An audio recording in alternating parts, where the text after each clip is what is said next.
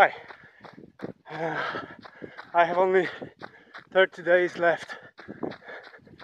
This is first day of spring, and on 22nd of April I'm going to run a marathon for the second time in my life.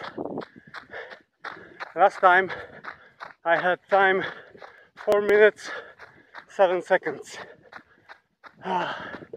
Well, it's not the best time I can imagine, but it was first time in my life when I run over 42 kilometers. Now I'm preparing to the second try. I hope I will break 4 hours,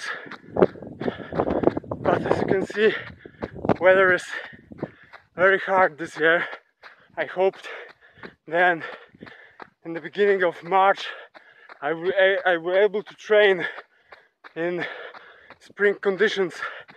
As you can see here, it's complete winter and we have almost the end of March, so I will have only April left to train in normal conditions. But I hope even then I will be able to break this time, and I will let you know. I hope I will make some video from this marathon. Cross fingers for me. Bye.